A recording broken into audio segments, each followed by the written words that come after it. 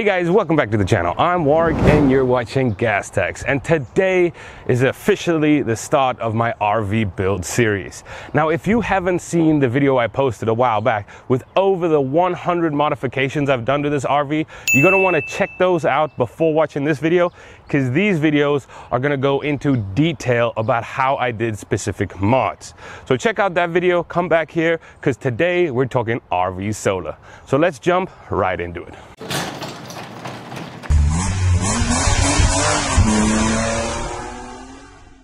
So if you're new to the channel, thanks for stopping by. If you're a long-time subscriber, always good to have you back. Just a friendly reminder, I'm giving away $18,000 of tools over the next 8 months.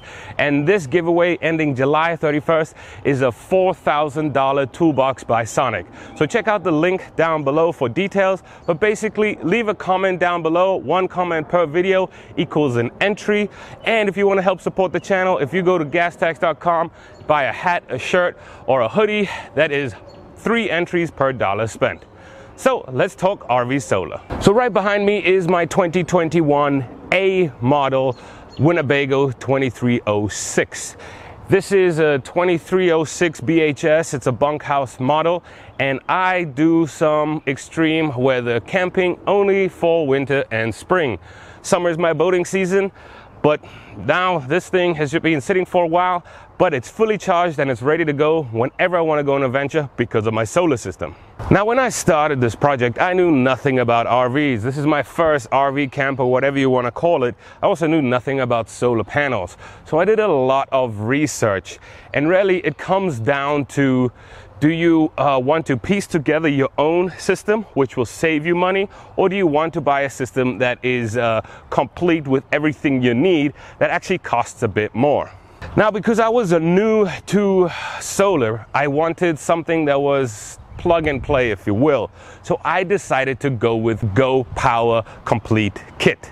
I'm gonna go over what is included in that kit. So let's jump to that clip so I can show you everything included, and then I'll show you how I installed it. Alrighty, here is the Go Power system I went with. It's called the Solar Extreme Charging System, 570 watts. This is what's included in the package. So we have 3 190 watt solar panels. Here's some specs on it.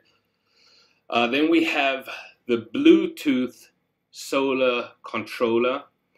This basically gets all the power from the sun, converts it into 12 volt, and then starts charging the batteries. And this is what I have in the basement of the RV, but since it's Bluetooth, I don't actually need to access it at all. And if I do, I can just open my phone. Then you have the 3-in-1 inverter charger. Now this is a charger, a converter, and an inverter. So I definitely recommend you go with this one. You get it in 2000 watt or 3000 watt. I have the 3000 because it came with this package with more solar panels. Then you get a high fuse with some cables to hook up to the battery, the mounts for the actual solar panels, and then some wire for the actual solar panels themselves. You're gonna need this if you don't have your RV pre-wired. So there's a link down below where you can purchase this, or if you want more information about it, here is all the information of what actually comes with it. Be sure to check out the links down below. Now, the next thing I said you needed is the Victron battery monitor. This is the one I have, the BMV712 Smart Bluetooth, and this thing monitors everything, and it's also Bluetooth controlled. And this helps, it's more in detail than what you can actually get with the inverter controller on the Go Power.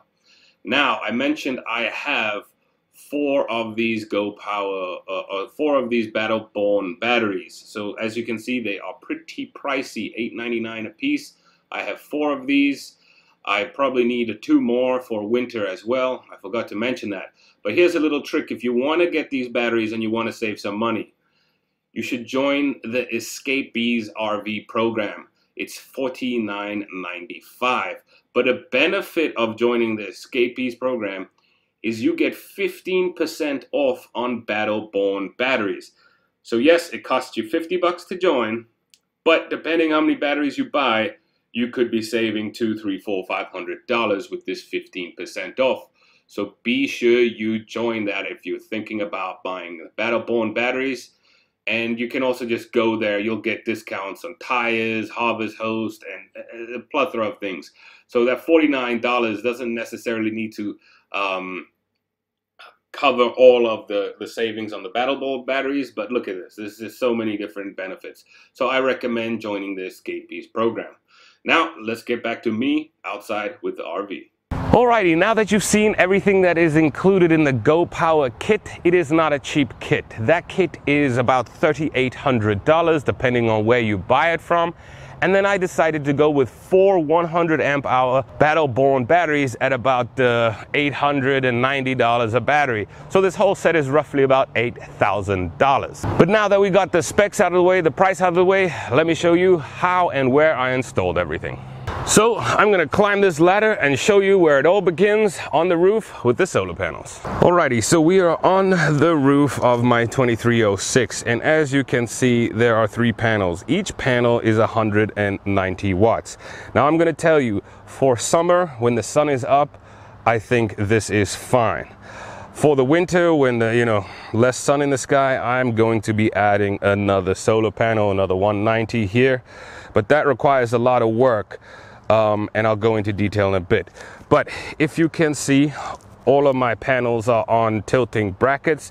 I would not recommend these brackets. This roof is contoured, and those are flat beams, and that is kind of a regret of mine. So I wouldn't recommend these kind of brackets. And to be honest, I'm never in a spot longer than like 48 hours. So turning the solar panels is actually a waste of time. But let me show you, luckily on the Winnebago Micro Minis, they are solar ready, so they come with a plug for the solar panels. But that gauge wire goes to the solar controller that can only handle 30 watts of solar, and right here is 27 watts. So I cannot add another 190 watt panel because of that gauge wire. But simply put, I have put all of these together, and I've literally just rested the cables on there. I didn't feel the need to secure those cables down. I have over 8,000 miles like this and no problems. Now you may ask, what happens if you're not solar ready and you don't have this connection going down into the basement?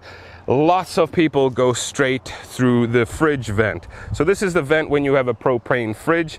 All the burn off gases come out there, but you can actually access that. That's like a little chimney, if you will, where you can go down, and normally your breaker panel is right by the fridge anyway. So that's another access point. You can put the cables down. But now that you've seen the layout of my panels and you can see I left room for expanding my panels, let's head to the basement to see how it's all hooked up. Alrighty, so here in the basement is where I decided to keep my batteries, my inverter, and then the solar charge controller is right in there. So right in here I have the 4 100 amp hour 12 volt lithium batteries from Battleborn.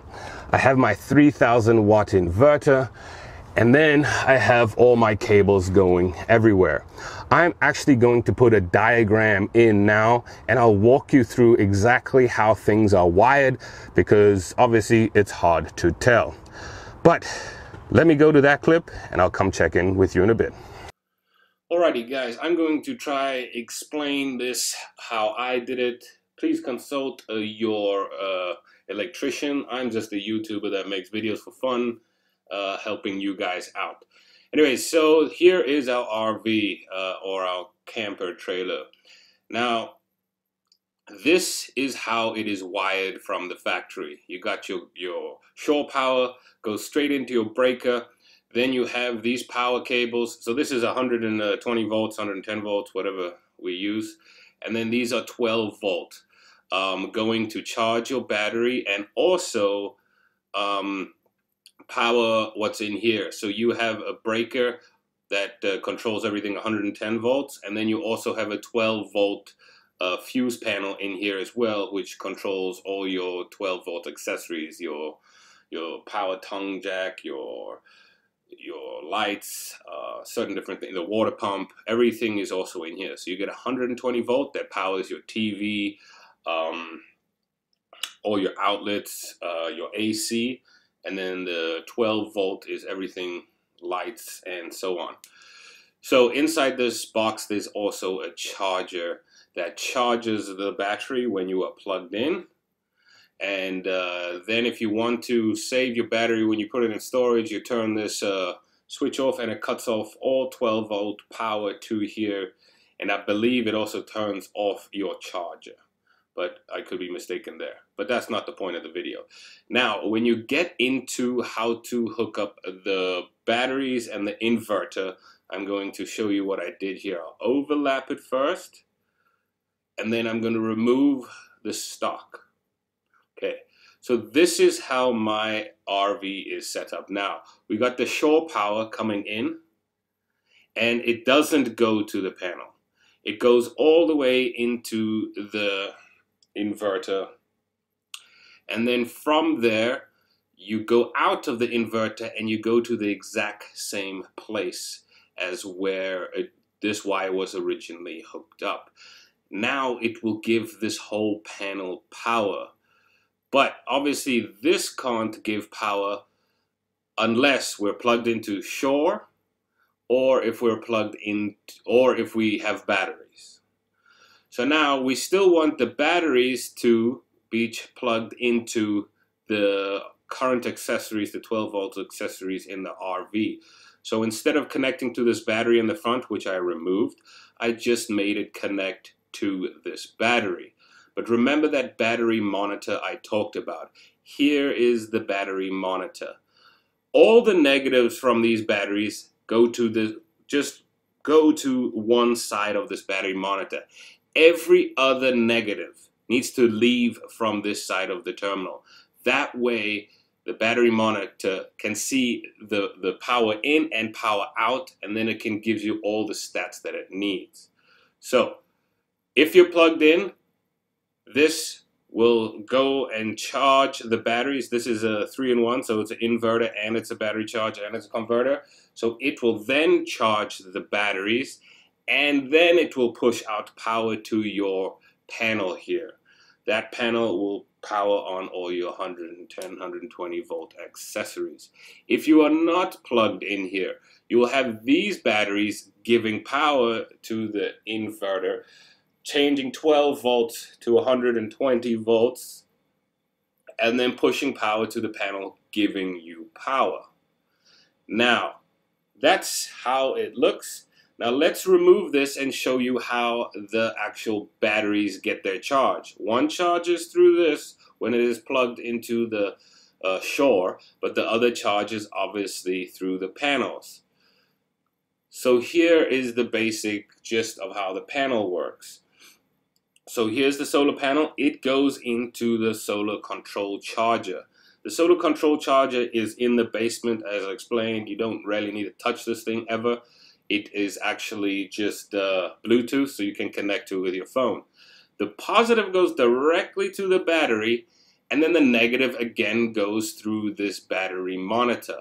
And the reason for that is because it needs to know in and out power to the batteries, so it knows how much battery is actually in your batteries, how much charge is in your batteries. Anyways, guys, I hope that helps you understand. These pictures will be downloadable. It's just a simple diagram, but it's exactly what I've done, and mine has worked for 8,000 miles. So if you have any questions, leave them below. But let's go back to me at the RV. Alright guys, before we go back to me, this is my actual RV panel. Here's my panel. Here's my fridge, as I mentioned. Panels are normally by the fridge. Anyways, once you remove this cover here, this is what it looks like. But before you remove this cover, guys, make sure you are not connected to shore power, and make sure you are not connected to battery power, because this can shock you. Anyways, so the 10-3 wire I was talking about, there's the black, which is the power, then there's the white, which is neutral, and then there's the green, which is ground. So this is where the power from the inverter comes. This is also where the power from shoreline will come before you remove it and take it straight to the inverter. So this black wire goes straight to the master panel switch, which gives all of these power. The neutral goes to the neutral panel here where all the other white cables are, and the green goes to the ground panel here where all the copper wires are. This box here is the charger for your battery when you have the stock setup. These two cables are connected to this circuit board right here. Remove them and cap them. You don't really need to cap them because it'll be completely removed, but I did, and you just tuck them away. And these power, neutral, and ground are connected in here. You need to remove those, and you just need to tuck them in there. You do not need to use this whole thing once you have your 3-in-1 inverter installed. So basically, this is all wasted space, unfortunately, but I left it in there in case I ever want to turn this RV back to stock, which I probably never will, but you know, why not? Then this is all ready to go and I can just plug it all back in. So anyways, hopefully that helps. This is the 12-volt panel I was telling you. This is all your lights, your water pumps. This is your 120-volt panel. This is all your power, your outlets, your TV.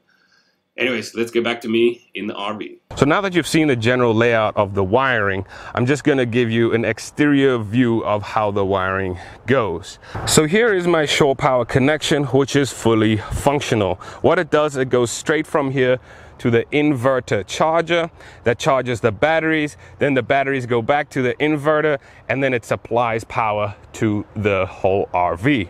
So this wire goes straight in under the frame. I run it all along this frame underneath, up into this locker and into the inverter charger. From there, I have another wire that goes from the inverter all the way back to right behind the fridge here, up into the frame, into the actual breaker panel. Now that gives the breaker panel power, which gives the whole RV power. Now the power that is given is only the 120-volt power. Now there is still 12-volt power for everything else in the RV, such as your lights, your furnace, and so on. Now what happens here is all RVs come with a battery or 2 batteries up front here, and that gives your RV the 12-volt power to run all the 12-volt accessories. Since I removed that battery, I hooked that stuff all the way back to the batteries here, not the inverter charger. Now if we go to this other side, I kept the shutoff for all the 12 volts. So right now the 12 volt, this came stock with my RV, is actually turned on, and this is just running all the 12 volt accessories. Now when we come back to this side, there's one accessory that does not come with the Go Power system, which is a necessity if you want to know how much power you use. If you look at this connection right here, this is a battery monitor. Every power draw comes off of this battery monitor. That way you can see how much battery you're actually using. So let's go inside the RV and see what it looks like. So here is my panel. This is the battery monitor I was talking about. You can see the battery is at 100%. This is the inverter controller. This actually turns on the inverter so I don't have to go in the basement. So if I turn it on, now everything will have power. The microwave just turned on and so on. So as you can see, I got 14.41 volts. I'm using 0.2 amps right now for whatever lights are on. But if we want to turn something on, I will turn on the AC. We will see the battery dropping quite a bit. And this is also Bluetooth, which is great. You can open your app and it will show you how many hours of battery or how many hours of power you have with whatever you are using in that current time. So let's turn on the AC, see how quickly the battery percentage drops, look at the app and see how much estimated time while using the AC we can get with my 400 amp hours of lithium battery. Alrighty, AC is on, wonderful. You can see how many amps it's drawing now, 10 amps. I'm going to open up the app. Oh, it feels good. And then we can see how much estimated time I can run the AC. Look at that. You see how it peaks. It was at -10, now it's at -80. So it's using 80 amps of power. My battery is already starting to drop. Here's the Bluetooth app. If I click on it, it just quickly syncs.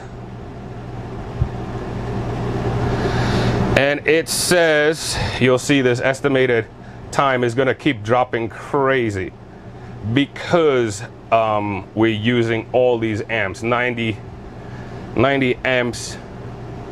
You see this battery drops. So this will get to about 2.5 hours. It will settle down to. So you can run your AC off the system, but you'll get 2 hours at most. But that is it. You can see the battery is already dropping. And we are at 90 amps of usage. Let's turn the AC off, and then I'm gonna show you there, I know it's dark, sorry, is where my breaker panel is. And that's where all the magic happens. So here is my breaker panel. Unfortunately, it is pitch black, but in the breaker panel to the right, there's actually a charger for your batteries. Plugged into shore power, that charger will charge your batteries. You have to disconnect that because you now have the inverter charger with the Go Power system. You cannot have two chargers. So that is just sitting all disconnected inside there.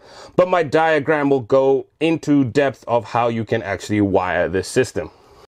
Now, one last thing I want to talk about while we're inside the RV and we'll finish up outside is all of the wiring that I've done is pretty intense wiring. So everything here, this connects to the basement. This connects to the basement. Lithium batteries don't like cold. I went to camp. This is a main power switch and this is a battery heater. So this also goes to the basement. The batteries sit on a heater pad. All of this wire goes into the ceiling, down by the fridge, under the basement or under the RV, and then back through the hole into everything connected. That is not a simple task. That alone probably took me 12 hours because I also had to wire all of these. So let's jump outside and summarize everything here. Well guys, there you have it. That is how and where I installed my Go Power 570 watt system. I am going to be winter camping and fall camping more than anything. So I do believe I need another 190 watt solar panel up top to really get my max performance out of the system with the minimum amount of sun. Now, if you want to buy any of the products I mentioned in here, there's a link down below where I list all the products. Every time you buy from those links, you help support the channel. What I've also put down is a link down below to download those drawings of how I actually wired up the RV. Guys, keep in mind there's a lot of resources out there on how to do RV solar. I went through all of them, and yes, you can do the system cheaper. A large portion of the cost are the batteries, but since I want to maximize my amperage that I have out of the batteries, I decided to go with the lithium batteries. Is the system the best? Probably not. Is it the easiest to understand if you're new to solar panels? I believe it is, and that's why I chose Go Power. The good thing is everything is Go Power branded except for the battery monitor. But if something were to go wrong, you're dealing with 1 or 2 companies at most with warranties instead of hodgepodge mixing everything up. And sometimes when you do a Victron solar panel with a Go Power inverter, the warranty is void. So I decided to stick with all of the same brand because I was new to this and it made things easier. I'm gonna let you know my inverter that I first got was faulty. It's about a $2,000 inverter. So I called up Go Power and they just sent me a new one. So that is why I decided to stick with Go Power. They're a big brand name and it does help with warranty. So guys, thanks a lot for tuning in. Be sure you like, subscribe, and hit the notification bell because I'm going to be doing these style of videos with all of the modifications I've done with the RV. The next video is going to be talking about how I have nearly 120 gallons of water on board when the stock configuration was only 35 gallons of fresh water. So until next time, guys, hit the like, subscribe, and I'll see you then.